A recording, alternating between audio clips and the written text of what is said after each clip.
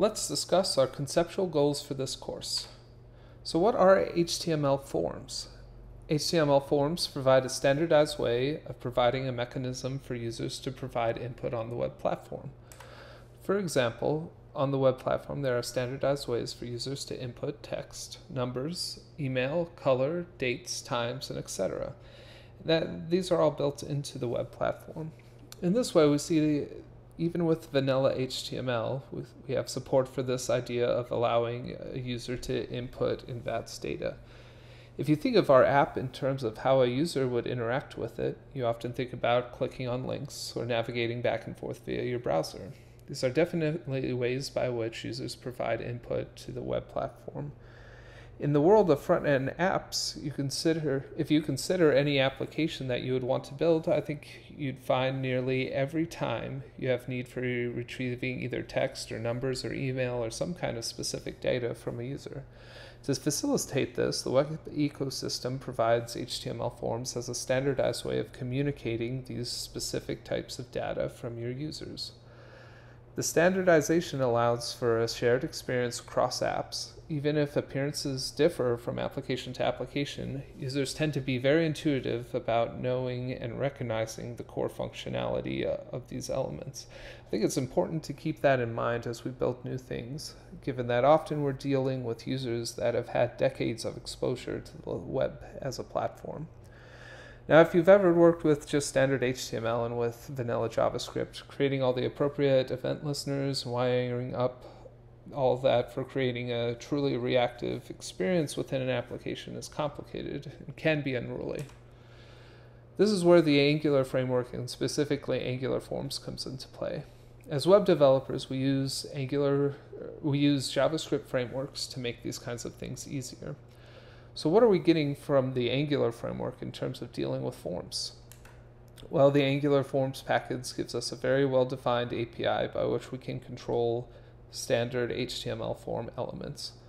Rather than going into the weeds and managing event listeners and element references, the Angular Forms API condenses it all down to what we really care about. We care about value, we care about user errors in input, we care about whether the form has been touched by the user or not, and etc. The Angular Forms package also provides tools by which we can compose complex or custom forms. Composing smaller reusable pieces together into larger reusable pieces can be very powerful and effective in terms of managing complexity in our applications. This is a very exciting part of the Forms API. The Angular Forms API also provides tools to provide feedback to the user for invalid or unexpected input.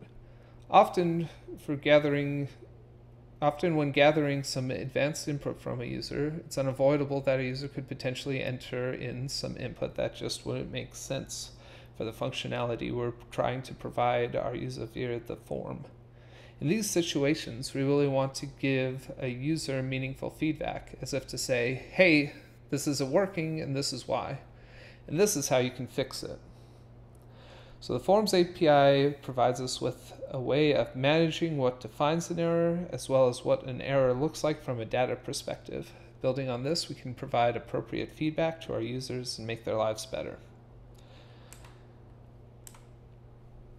Finally, the Forms API is also a mechanism for local reactive state management. Reactive state management is a more complex topic that we'll get into more towards the end of this course. Using the RxJS library and providing an observable stream of value changes and status changes, we can essentially work that stream into our component machine of functionality. In effect, this will make our components much more declarative. And the thing I love most about reactive state management is that, in effect, you are building a machine that can run and manage itself, as opposed to having to code for any combination of events that could possibly occur. So how do Angular Forms work? There are two main strategies for using Angular Forms. The first one is template-driven forms. Template-driven forms are somewhat problematic. They feature two-way binding, and using a banana in a box syntax on the ng model directive, the idea is that within your component class, you declare a property and bind it to the given input element. The idea would be that you bind the value of the input element to that class property in a way that goes two ways, whether you programmatically change the value of that property within your component class, the DOM would update, and whenever the user is interacting directly with your HTML element to change a value, the bound component class property would update as well. Two-way binding is problematic in itself because it confuses the flow of logic in your application. Template-driven forms also make it very difficult to detect when changes actually do occur. When a change does occur using the template-driven forms, it's very hard to capture that specific event and trigger something off of that event. It is still possible with template-driven forms, as you can use Angular lifecycle hooks. For example, you can use the doCheck lifecycle hook and put a logic to check if any class property has changed and perform some operation if so. This can be very difficult to manage, and you end up running these kinds of checks every time change detection moves at all, which can hurt performance as well as make your code significantly more difficult to follow. The alternative is reactive forms, which focuses on one-way binding. In this strategy, you declare a form control object inside of your component and bind it to elements using the directives that the Forms API provides. This gives you a very unidirectional, one-way flow of data. So we still have all the benefits we saw from template-driven forms. You may still set the value of the form control object at any time, but now that logic is very traceable and exposes a discrete observable of changes that the form encounters over time. The main thing to get from this discussion of the two strategies is not to use template-driven forms due to the problems we discussed, and to instead focus on reactive forms. Given the trade-offs, it really just doesn't make sense to use template-driven forms. Let's build a simple mental model of how reactive forms work. On the screen, we have a diagram of a component. We see our component class, as well as our HTML template. So how do we build a reactive form inside of our component? We start by creating a component class property that houses a control. Then, in our template, we have a target form element or component that we want to bind this control to. Using the Forms API provided directive, we bind our control to the target element. This keeps our control and our form element in sync. The mechanism by which we create this bridge here is called the control value accessor. For every HTML form element, there is a control value accessor that the Angular Forms API provides out of the box for easily binding to that element. We can also create our own control value accessors for custom components so that we can use the same pattern to control a custom component via the same form control mechanism.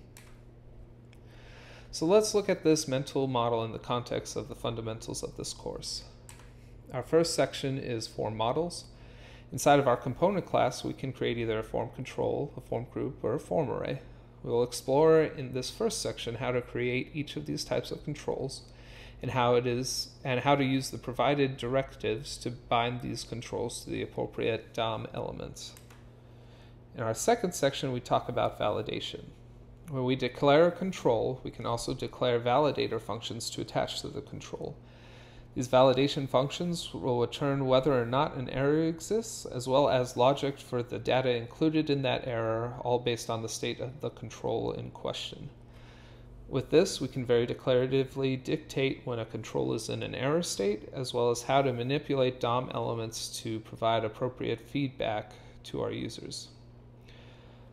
Finally, there's the control value accessor, which serves as the final piece of the fundamental puzzle.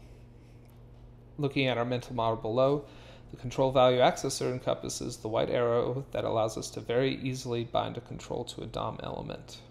In this section of the course, we'll see what all is required to create our own bridge and how we can effortlessly declare very complex forms with rich functionality in only a few simple lines of class code and HTML template.